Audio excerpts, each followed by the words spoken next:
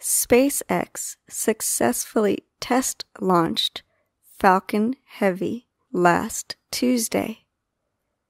Falcon Heavy is the world's most powerful rocket that is twice as powerful as the second most powerful rocket.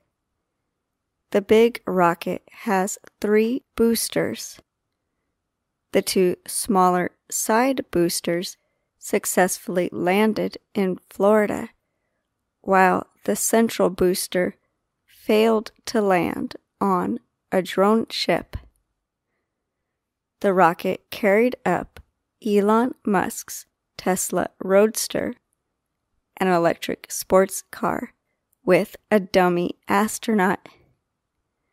The car has flown past Mars and will keep going to the asteroid belt. Millions of people watched this rocket launch live, and the live stream became the biggest in YouTube's history.